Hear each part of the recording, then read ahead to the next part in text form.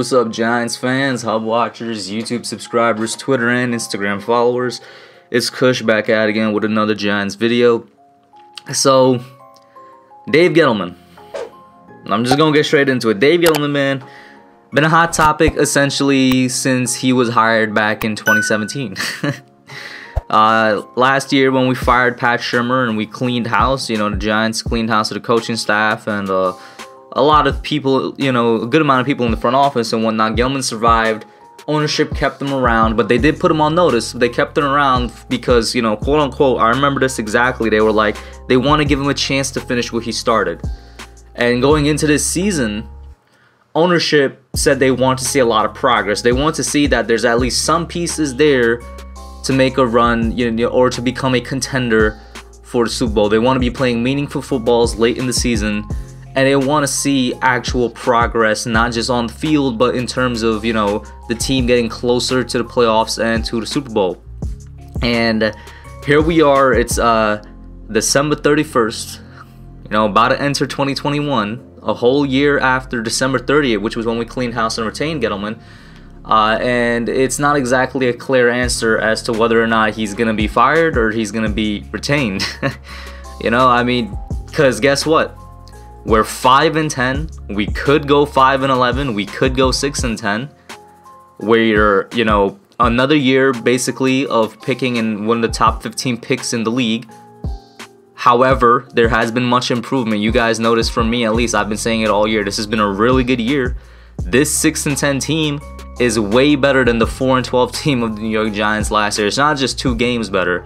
This is a team that was legitimately, being competitive in like 90% of their games, that played 8 playoff teams this year and fared well against them, and that was just overall a better product on the field, had better coaching throughout the entire year than what was displayed last year. And I honestly, in my opinion, has the pieces to, has a lot of the pieces to make a playoff run or be a contender next year. It's just that there's a couple, missing puzzle pieces left. We got like 85% what we need. Add that remaining 15% and we're gonna be there, right? I just want to say that.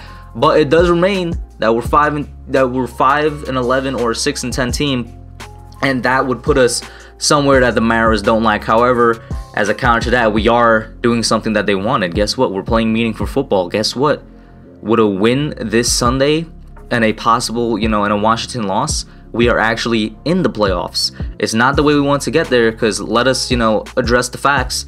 The only reason we're in playoff contention right now is because of how bad the NFC East is. If this was any type of regular year and the Giants finished with a 5-11, 6-10 record, I'm not sure if Gettleman stays. Even though, in my opinion, in the second year of a rebuild, a 6-10 record is like right around exactly where you need to be. That first year, honestly, the first year of a rebuild is never good. It's always probably the worst year. You're starting off fresh with a lot of new pieces in terms of talent, sometimes coaching.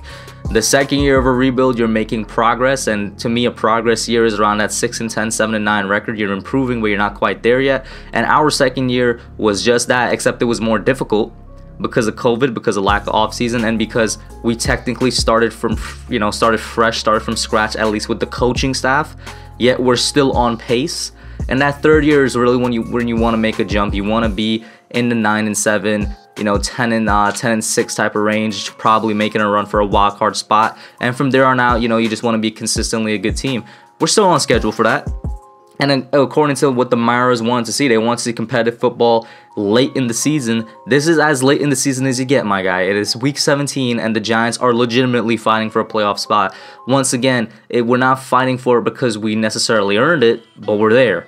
So it does leave the status of Gettleman very, very complicated. And in my opinion, while, you know, I've been very consistent on this. You guys know, I get, you could define me as a Gettleman guy. I would want Dave Gettleman to come back. But I'm going to speak here, I'm going to try and speak from what the Maras are thinking and the Tishes are thinking. If we go 5-11, I don't think he's back. Meaning, if we lose this game against Dallas, I don't think he's back. If we do win against Dallas, though, I think he's back. And that's regardless of whether or not Washington loses. So if we make the playoffs 100%, I think Gettleman's going to be back. I think they're going to bring him back. If we win against Dallas, I think there's a greater chance of us bringing him back versus if we just lose against Dallas. I think, you know, winning against Dallas would, you know, send a good message to them, you know, ending the season on a high note, beating a team that we haven't managed to beat since 2016, just like we did with the Eagles this year, and just setting a really good note in terms of we will finish with the best division record in the NFC East. You know, we'd be the team that doesn't make the playoffs. I think we'd finish 3rd in the division if we beat Dallas and Washington still wins. But we'd beat a team with a 4-2 record in the NFC East who could have legitimately gone 6-0 in the NFC East. And that right there, I think, is a good, you know, equation in terms of for bringing Gettleman back, at least from the Maras perspectives, because nobody expected us to be this good in the division this year. I mean, even I didn't. I think I predicted at the beginning of the year that we would go 3-3 or 4-2 in the division. So I guess maybe I did, but 4-2 I even said in that video. That was way back. That was like, what, August? When I made that prediction video, and I said 4-2 might be a bit optimistic, but I'm gonna go 3-3. I think the Giants will be really good in the division this year, and we were exactly that. We were really good. We were near perfect. We were a drop away from being 5-1. This is assuming we win against Dallas, right? We're a drop away from being 5-1. We were a couple play calls from the refs, you know, calls being called back from the refs from being 6-0, and on top of that, right now, if we did come away with those games, we're 7-7. I don't want to live too much in hypotheticals right now just because, you know what I'm saying, the past already happened. There's that. You can't change the past. Leave that there. But this is a team that could be 7-7 right now instead of 5-10. And when you think about that, that's absolutely crazy, right? But obviously, the Maras are just not going to judge Gettleman's career here by just this year, how the team performed this year, and judge whether or not they want to keep him by just this year. What I will say, though, is, I don't know, I'm a Gettleman guy, so a lot of you might not like this, but I think he's had a good tenure here. I think he's had good drafts. I think, you know, when he finally got some money to spend in the offseason, he's had a great offseason in terms of free agency this past year with Bradbury and Martinez. A lot of things are going for him if they were to judge just this year of Dave Gettleman's stint here. But when you're judging the whole thing, it's not pretty. The drafts are looking nice. You know, 2018 draft is looking, you know, less and less lustrous as the years go on. I will never, you know, I will never go against the Saquon pick. I always wanted Saquon to come here. You could argue all day about whether or not our running back is a pick at number 2, but in my opinion, Saquon was the right pick. That's just me. Maybe my thought changes in the future years, but what's looking less and less like the right pick is Will Hernandez in the 2nd round. It's BJ Hill in the 3rd round. Lorenzo Carter in the 3rd round, even though I have a lot of faith in him. You know, I thought if he stayed healthy this year, he would have been good. That draft is looking, you know, worse and worse as the years go on. Obviously, the 2018 free agency is definitely the worst, but once again, he didn't really have the money to spend until 2019. 2020. He didn't really have the money to spend until 2020. 2019 free agency is not much better.